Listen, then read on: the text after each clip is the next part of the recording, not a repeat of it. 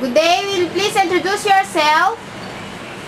Good day, sir, madam. My name is Ophelia B. Matyong, 30 years of age, 5 in 1 tall inches, high school graduate, married. I have 2 children, 6 years old girl and 7 years old boy. I'm residing currently number 6A Ligaya Street, Tugatog, Malabon City. Okay, tell me about your working experience. I work as domestic helper to Mr. and Mrs. Adan Obedala in Ramta, Jordan. Before I went in Jordan, I worked a housemaid in Manila, Philippines. Okay. What are the duties and responsibilities as a housemaid? My duties and responsibilities as a domestic helper is to manage all the household chores, washing and ironing clothes, and taking care of baby. Okay, do you know how to take care of a newborn baby?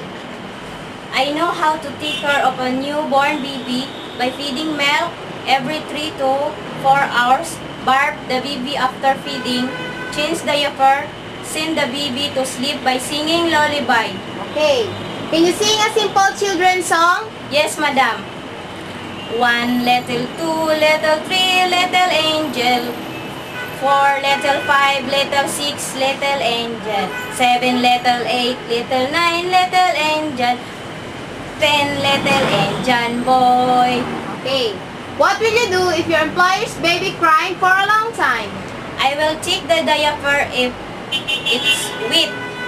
All I check if the baby is hungry, but if the baby is still crying, then I will inform my employer that their baby is crying a long time already. Okay. Are you willing to take care of an elderly or an aged person?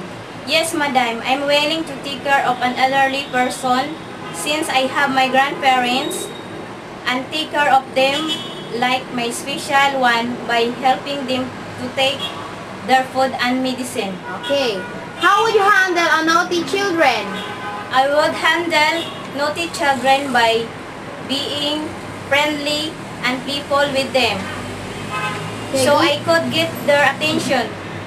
Do you know how to cook? I know how to cook Filipino food like tinola, sinigang, minodo, and others.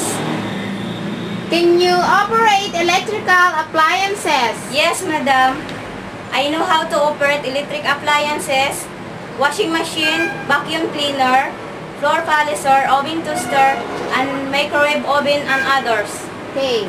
Most of the employers in Hong Kong speak Cantonese. Are you willing to learn their language? Yes, ma'am. I'm very much interested to learn Cantonese language so that I could fully understand my employer, especially to their elders. Okay. Your duties in Hong Kong will be doing all the household chores and at the same time taking care of the children. So how could you handle this situation? First, I will make sure that the baby employer's child safe and put them into the crib by giving them some toys to play. Then I will continue doing my work. Okay. In case you found something like money inside the pocket while washing your employee's clothes, or you found jewelry while cleaning the house, what will you do? I will give it back to my employer. Okay. What if during your day off, then your employer asks you to not to take their day off because they have visitors? What will you do? I will not take my day off. Instead, I will stay in and serve my employer together with their visitors. How will you win the trust of your employer? I can win the trust of my employer by doing my best to work hard and be being honest to them, dedicated to my works, and entrusted to them by my passport as they entrusted their house and their children. Okay. Why do you want to work in Hong Kong? I want to work in Hong Kong because of higher match salary given to domestic helper, to which can help and support my family, provide their financial matters. Okay. Would you like to say something to your prospective employer? Sir, madam, if you will give me the opportunity to work as your helper, I promise that I will work hard, be obedient, loyal, and trustworthy, and I promise to finish my work 2 years contract without causing an problem. Thank you, sir, madam, and good luck. God bless.